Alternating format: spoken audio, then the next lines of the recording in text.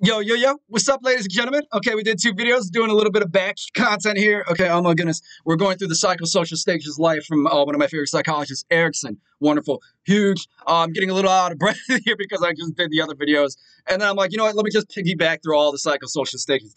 So we did intimacy versus isolation. We did identity versus role confusion. Next, we're going to do generativity versus stagnation. I'm looking at myself here. Camera's right there. I promise you I'm not on Google or anything. This is all memorized. But first, quick plug again. Okay, oh my goodness.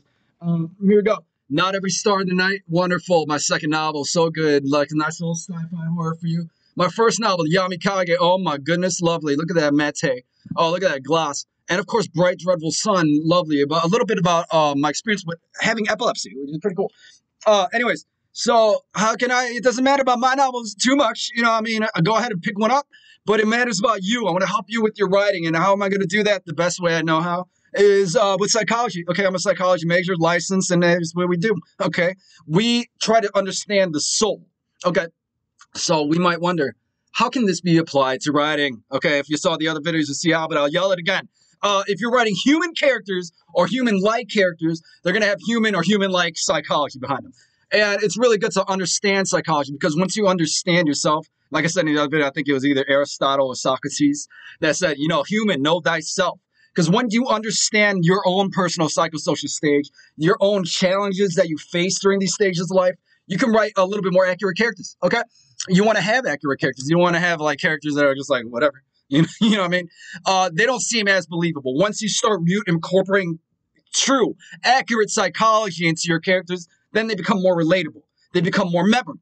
So what are we talking about here today? We got done with the teenagers. See you later, teenagers. I hope you find your identity, your ego identity, so you can move on to intimacy versus isolation, which happens in young adulthood, okay? Where you're trying to find that lovey-dovey, okay? You're trying to find that love for you, or else you're going to be isolated. And like once again, I said, intimacy doesn't always mean smoochy.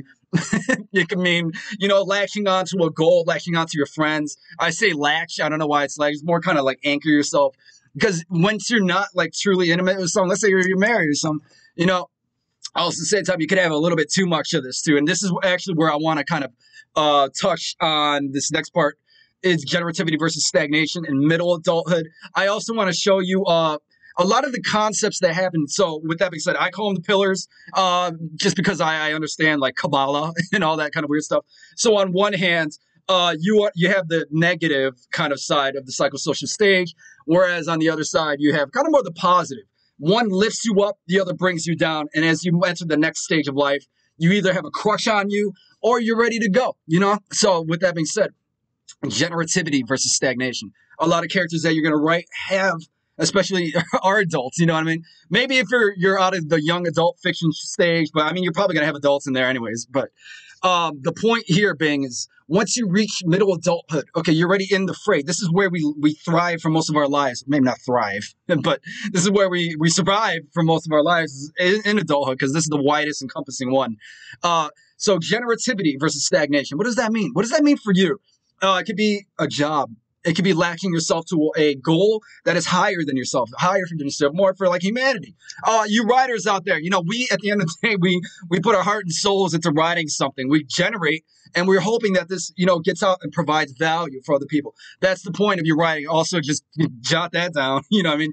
You don't write for yourself all the time. You write for other people. You want them to like learn something for your stuff. And this is why I'm trying to help you help them. You know what I mean? If that makes sense. Hopefully I can send out a ripple. So you're writing adult. I'm going to go back to some certain examples I used earlier before. I like using Star Wars just because they nail it on a lot of good cylinders. There's novels that come from Star Wars that didn't originate. It's a screenplay with a lot of really cool influences, but we're not going to get into those influences. We're going to get into certain specific characters. What I want to do is bring up Anakin Skywalker, aka Darth Vader. All right, you know, hopefully y'all are fucking acquainted with this. Same way Harry Potter, I use those two a lot just because most people are acquainted with that. Darth Vader is a great example of where someone can fail at intimacy versus isolation. There are so many different types of challenges and like kind of things that get thrown away. For Anakin Skywalker, he had a little bit of role confusion as well at the end, but also at the same time, this is where his intimacy crumbled is when Padme, I think she's an innocent archetype. She dies because she kind of like sees her boyfriend or like Anakin like just horrible, you know, and then it kind of hurts her heart. That's where the crush comes in for Anakin Skywalker's next thing. So what Anakin Skywalker, now Darth Vader, is doing, he's doing what's called a compensation. Okay, so with that being said, his intimacy crumbled, and now he's in the adult stage, generativity versus stagnation, as opposed to the young adult stage.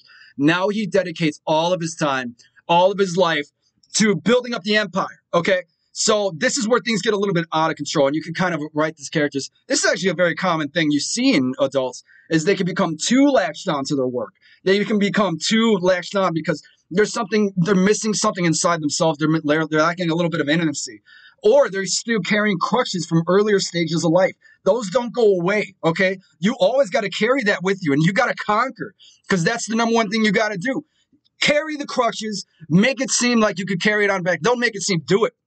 If you had a bad experience in your childhood, which is often where these crutches kind of deliberate. I'm pretty sure there's about 8 stages, maybe 6. Maybe picture a ball and chain around your ankle. You know, I mean, if something bad happens here, then you're still carrying that crutch. But you could snap the chains, okay, and that's what Darth Vader does as soon as he reaches the next stage, kind of senior area, which is kind of where I'm gonna do the next video. And then I think I'm gonna stop. I don't want to do like young kids because most people don't write protagonists that are super young. But maybe I will, because sometimes things that happen there could really, like I said, just bring it towards adulthood. So with that being said, you know, ladies and gentlemen, stagnation is another classic kind of trope. I think Han Solo kind of embodied this a little bit, the explorer archetype. He embodied this a little bit as he was kind of floating through life, getting drunk all the time, and, you know, just hanging out at the cantina. Yeah, so you come, I'm sure you'll either become one of these people that nail their generativity, nail their stagnation, unfortunately, or have trouble balancing between the two. So that, I guess I would call it like kind of middle way. I'm gonna try to keep this one also under 10 minutes.